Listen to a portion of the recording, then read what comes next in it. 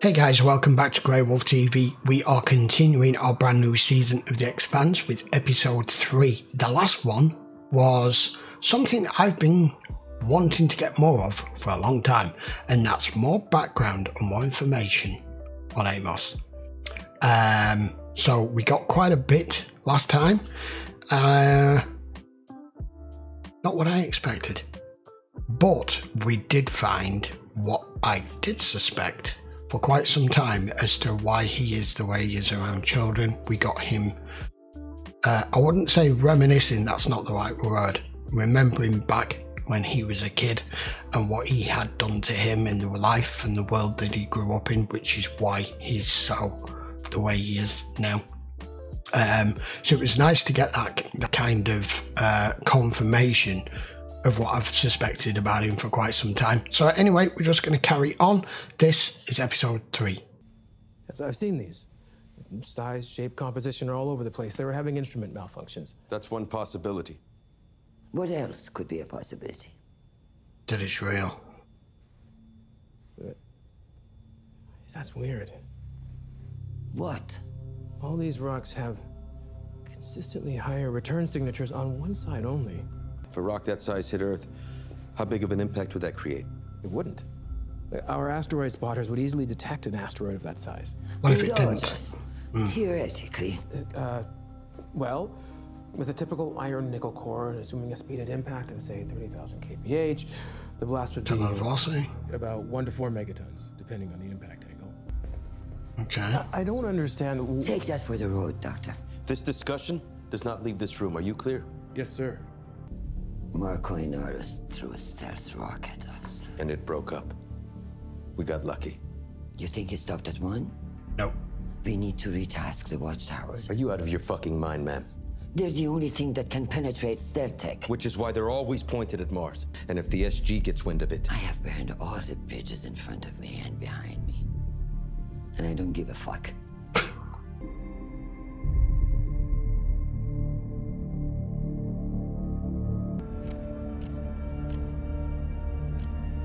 That was fire control for Ashford's stolen Martian PDCs.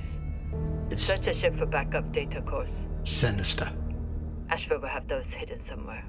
According to my sources, Cortazar was taken from a secure research facility and off of Ceres by a Belter strike team. This was the other thing you wanted to discuss. I left you that message about an hour before I was grabbed. Whoever did this, they could be coming for you next. Station's still in lockdown. Once we find the skinnies that grabbed it, we're gonna get some answers. Why you, Jake? Not cut. I see you before, Kay.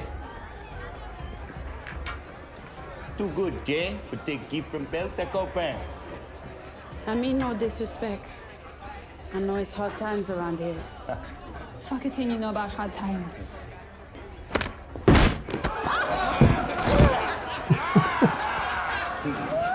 And they only I remember would never have gotten a shakedown like that. Damn! That accent strong here. Hey, couple seats just open up, huh? I'm here for bounty on Mako. If I wanted to put you in jail, you'd be there already. And probably last time 3 of us here together. You would work with a couple guys from the brothel trying to kiss his ass for better shifts on the line. I know Philip's here. I came to see him. What a fucking chance. You don't speak for him. He don't want to speak to you. He don't want you in his life. I'll believe that when he tells me to my face. You have to tell Philip I'm here and that I need to see him. I have the right. You have nothing. You waste the trip. Go back. Back to your inners. So she'll lead the conversation and won't suspect a thing when you ask a few questions about Sobertier. It's just she seems cool, you know? And I read all the reports and I saw the pictures that were made public, but the RCE reports are classified and all her body language is wrong for me. Inconsistencies. see, it started with a swarm of metal locusts, and it ended with a run-of-the-mill, physics-defying fusion shutdown that I'm not at liberty to discuss. I'm sorry. Human consciousness simulated by alien biotech. Exactly. Incredible. Yeah, if it wasn't for Miller, we'd all be dead on that rock. But lucky for everyone, we destroyed that last piece of protomolar crap. So now all those machines on all those other planets, they're gonna remain inert. No backup data core, no comm buffer, no nothing. Nada. Boss man, What is it? hydraulic fault in forward airlock. It needs manual reset. God damn it. I'll do it.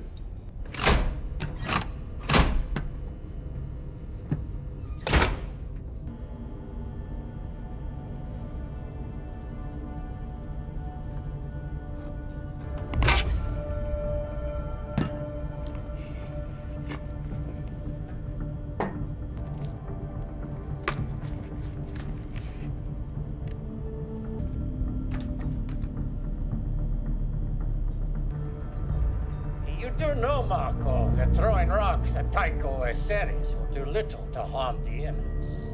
I agree. The only real victims there would be Belters. Those days are over now. Don't see what. Can't even imagine it. This has always been a problem for our kind. Die in darkness. But up now. Bastard. Execution dock. We will find Marco Naros and collect a $20 million bounty on his head. A bounty? We pirate. In salvage business. We are pirates in the making money business. Marco defeated Clay's Ashford. The Ghost Knife himself. Ashford had one ship. We have 3. We do this, and we earn the lasting respect of the other factions. And the bounty will sustain us for years to come. The original manifest for the shipping container is gone. Oh, thanks for telling us something we already know. But the container assembler is on Tycho. Duru Freight. Tamia and Vedasto Duru.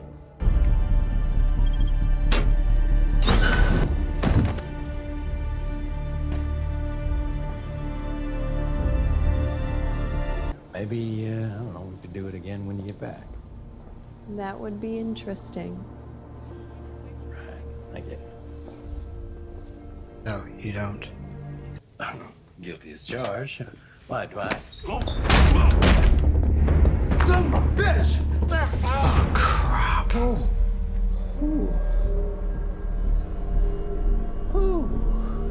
What's a nice, upstanding Martian like you want to know about Admiral Sauveterre?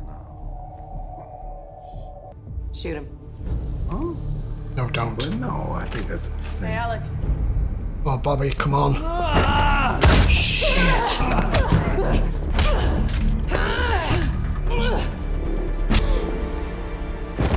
You knew they weren't going to get one up over on Bobby. Well, they whacked you up with a pretty powerful sedative. Why do you think they did that? That is a good question, sir. They were trying to rob him, officer. Do you know either of the assailants? No. Why would we? One of the former Navy petty officers, dishonorably discharged. For what? Theft of military hardware? There you go.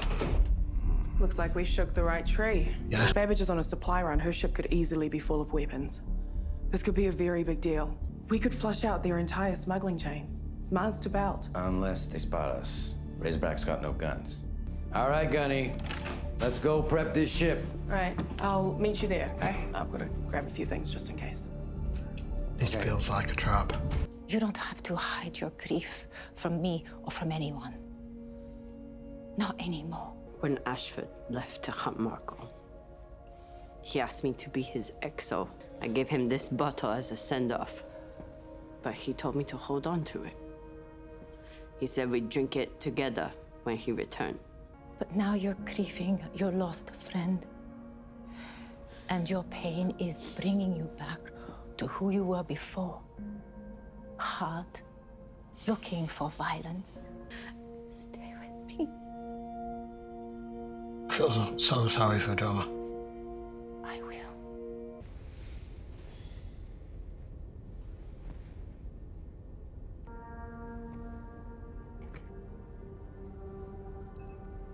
We found the Tynan. As I feared, Ashford is dead. He was convinced that Marco Inaros was up to something, and I think he was right. I'm sending you what Ashford found. Is this Maybe to it will do some Fred? good for the belt. You'll know when it is, because it'll feel right. That's not the last we'll see of that bowl. I need to What do you want? I needed to speak with you. Why should I listen to you? But I loved you more than I ever thought I could love anyone. Then why did you leave?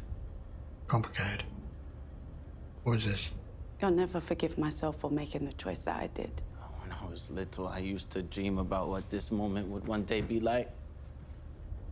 What I would say to you, but that moment never came. I don't need any of your help. I don't want anything to happen to you because of what your father's done. I can help you before you get hurt. I bought it for you. Everything my father told me about you is true. As far as we can tell, someone locked and vented the Dura Brothers compartment before anybody could ask any questions. Sakai and I located the ship that was scheduled to pick her up. They think Monica's still in the container. They could do. That's the way it's gonna stay. Yes. Because that information does not leave this room. I'll set up a party inside the container, and when they open the door, we'll take them and the ship. And let's make sure we have someone left to talk to. Yeah, exactly.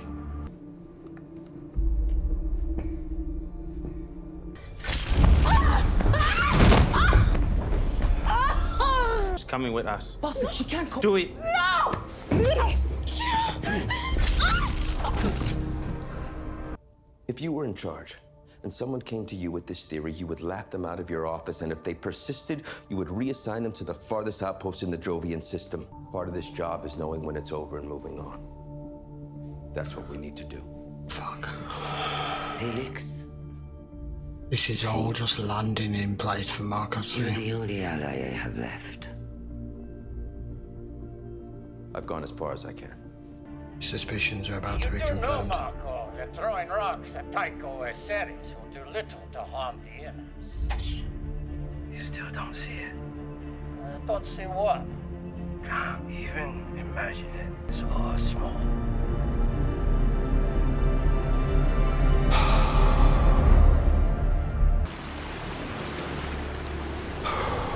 That one a lock up.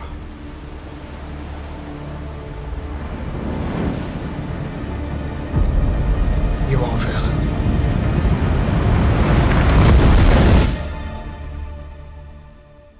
Okay, that was episode 3, season 5.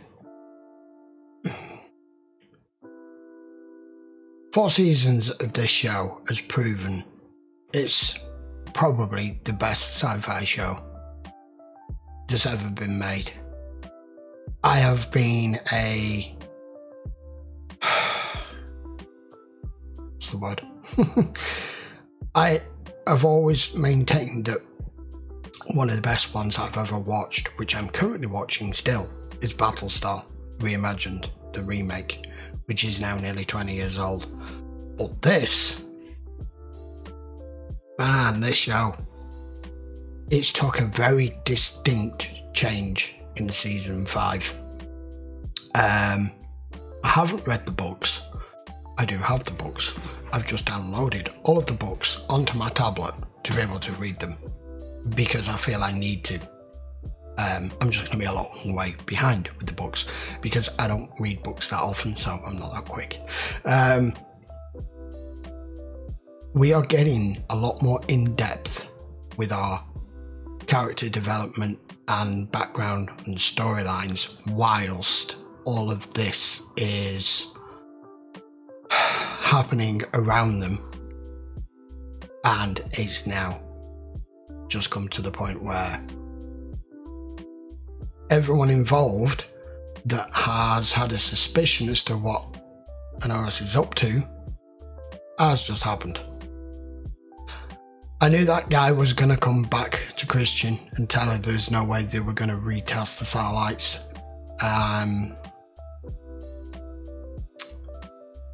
Bit too late now. That was quite emotional, that episode. We got a lot of focus on Naomi. We got a lot of focus on Drummer. I wanted more background on Drummer because she's had it pretty rough too. And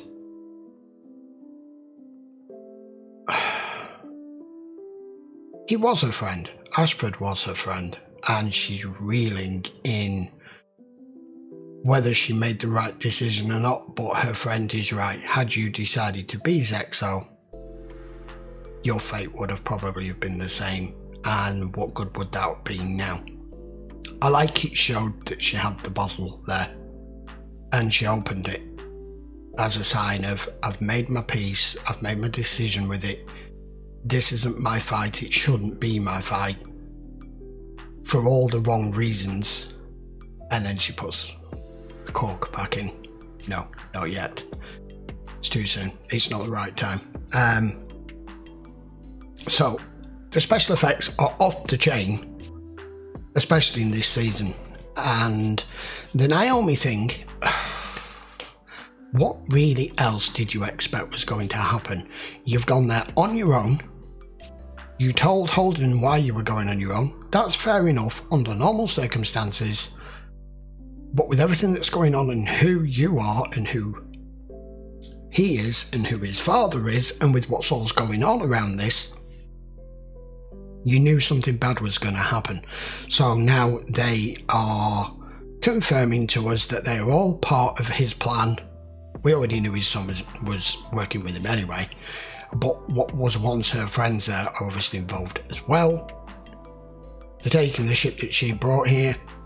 But as regards the actual conversation with Philip, you've not been there. For whatever reason, you have your understanding and your reasons why, and he has his.